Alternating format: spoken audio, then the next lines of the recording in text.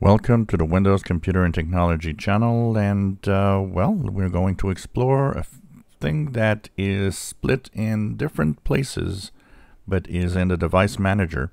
It's about all the audio devices. What is the audio input output devices, and what are all the audio devices or the sound devices in the device manager in Windows 10 and 11. Right click on your start button, go into the device manager. Of course, if you have sound problems, you might want to start looking there if the device manager is showing any problems with the drivers or the devices. So of course, the first thing that you'll see at the top is audio inputs and outputs. This will give you the basic microphones like the one I'm using right now, which is a Realtek Audio USB microphone. Speakers, which is a Realtek Audio, which is what my computer has as standard speakers. But audio doesn't stop there. There's also other things about audio. There could be audio processing devices and objects. You see one here. It says audio processing and device, DTS audio effect component. So this is a software virtual thing that actually has a driver for special effects. Depending on the computer you have, some of these do not exist. Some will be different from what you see on my computer.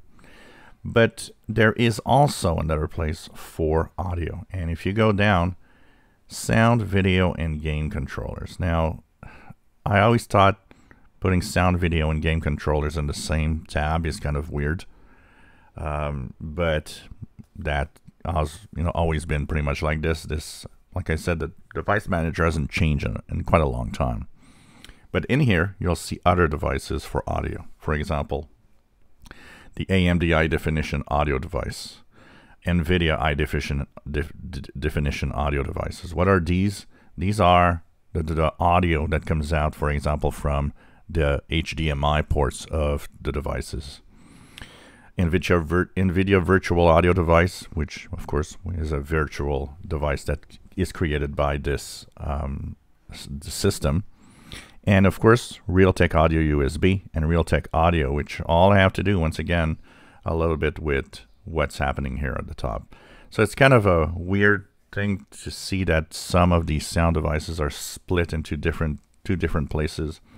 Audio input and output should all have just what is audio, wherever it comes from, and be independent from the game controllers side. But sometimes that's the way it is. And the reason why they put it also under video here is that some of these devices like the AMD and NVIDIA High Definition audio go with video because it's the HDMI output for an external screen, so technically goes with it.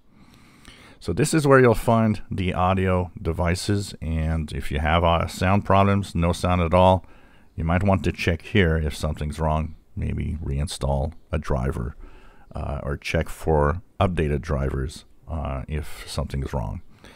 If you enjoy my videos, please subscribe, give us thumbs up. Thank you for watching our videos.